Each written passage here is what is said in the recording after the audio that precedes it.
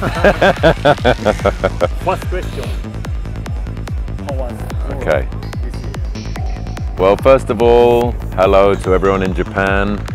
This is Tristan from O.Z.O.R.A Festival in Hungary 2023.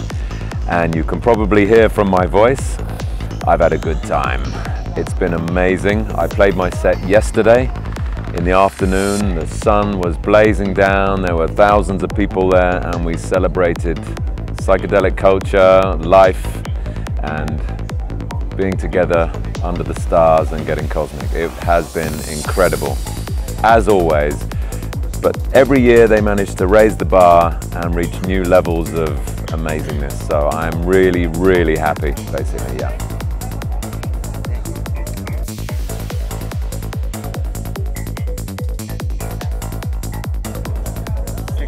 Second question, okay. How is my life at the moment? I've been asked. So I'm happy. I am very, very happy. The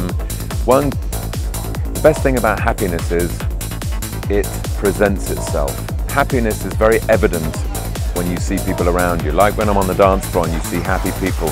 They look healthy, they look vibrant. And I find when I'm happy, my creativity flows, my relationships are going well, and my opportunities in my music, my business, my family life, everything is abundant and flowing. So I'm in a good place right now. And that has kind of come from the lockdown period where we had a year and a half locked in our homes. I wrote a new album of music. I spent time with my family. I mean, I spend time in Goa every year, 3 or 4 months. I unplug from the system, I go to India, I sit on the beach and I do nothing for 3 or 4 months. And I fill the vessel of my spiritual creative being. So for me to do that in England was natural, was normal for me to do that. So it wasn't such a big deal. Obviously the crisis that was happening was traumatic. But for me personally, on my own journey, it was amazing. I felt growth, I felt grounding, and I felt connection with those people really, really close to me. So it was amazing. And from that, I feel like a lotus flower in bloom, opening, and I'm ready to play that music to the world, and particularly to Japan when I come and play there in the end of October, beginning of November. I can't wait to see everyone there. I'm talking, you can edit it, make it as long or short as you want, but when I start, I know. Right? Better too long than too short. No. I can't stop myself anyway. If you ask me a big question about how's my life, it's not going to happen in one sentence. Okay.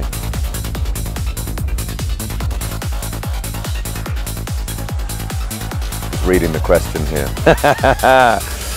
Japan and the Koenji Cave. Yes, I'm coming to play at the Koenji Cave. They are celebrating 15 years, their anniversary, and I have the honor and privilege of coming to present my music to them and you guys, and I'm very, very excited. I used to come to Japan a lot, and just recapping the question here, I want to get it right for you guys. I used to come to Japan a lot, and now it's less often, but when I do come, it's very, very special. So I'm very excited to come.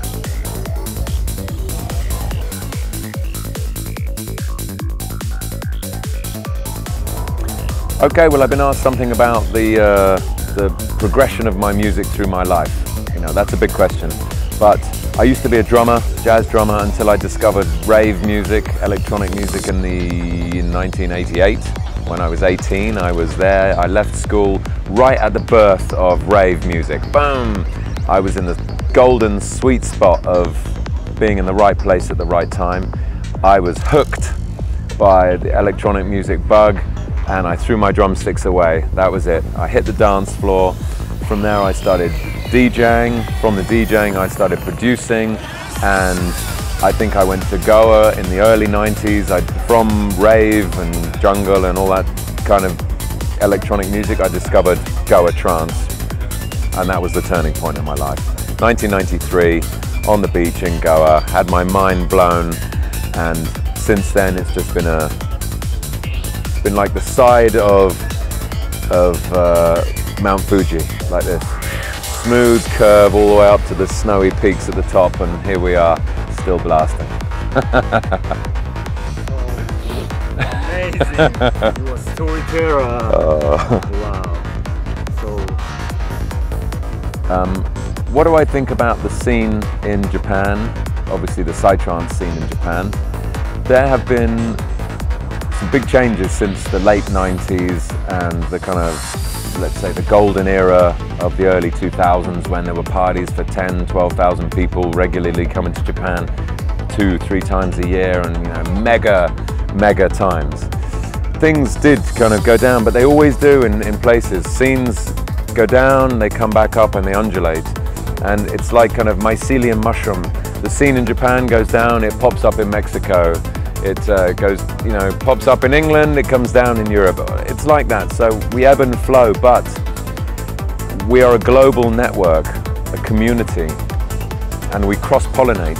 And that's why these international festivals are really important. So anyone there, I urge you to come to these international ones and experience this, because they are magical and you won't experience anything like this anywhere else on the planet.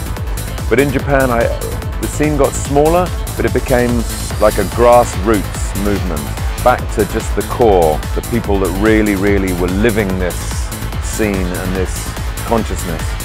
And that is incredible for me. I would rather be doing parties, small parties for dedicated, switched on people who want to evolve, than massive events for people who don't quite know what the whole thing's about.